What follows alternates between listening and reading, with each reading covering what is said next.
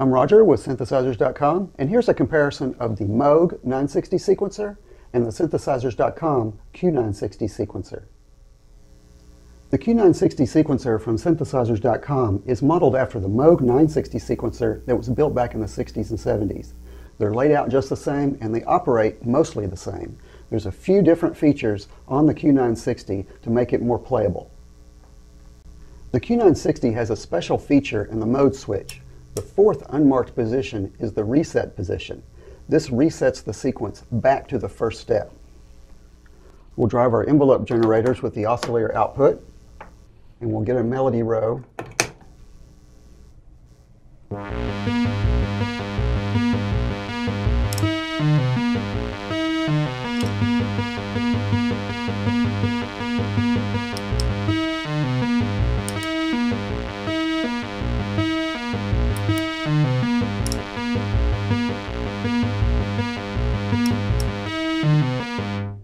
On the Moog, this is not possible. You'll have to skip each step individually to skip those. The Q960 has a gate input and a gate output for each step, just like the Moog does. You can patch these gate outputs back to gate inputs to create short sequences.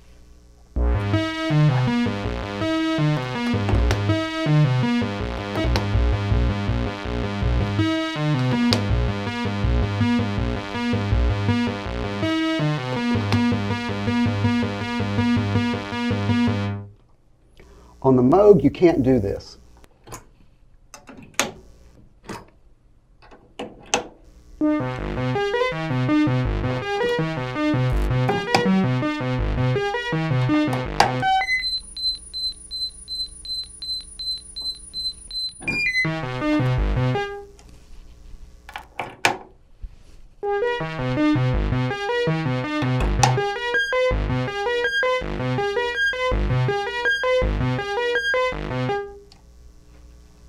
Another behavioral difference between the Moog 960 and the synthesizers.com Q960 is how they start.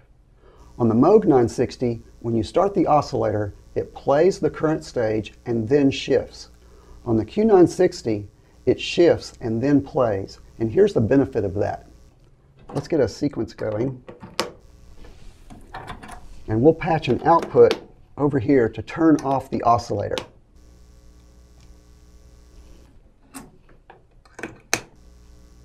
Now what will happen is our sequence will go, we'll get to this step, and that should turn off our oscillator, which it does. Now when you start the oscillator again, you begin by shifting to the next step and then playing that step.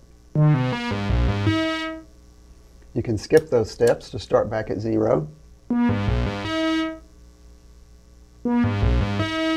Now notice when I start the oscillator, it shifts to the first step, then plays the first step. Now let's try this on the Moog.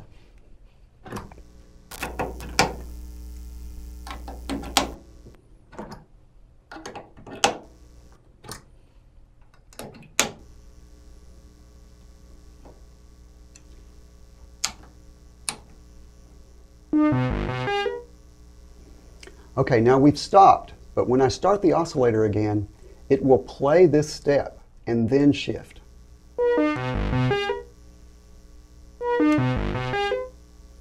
I don't think this is the best behavior. The best behavior is to shift and then play. That works best when you're doing arpeggiations, when the keyboard is turning on and off the sequencer, and in other places.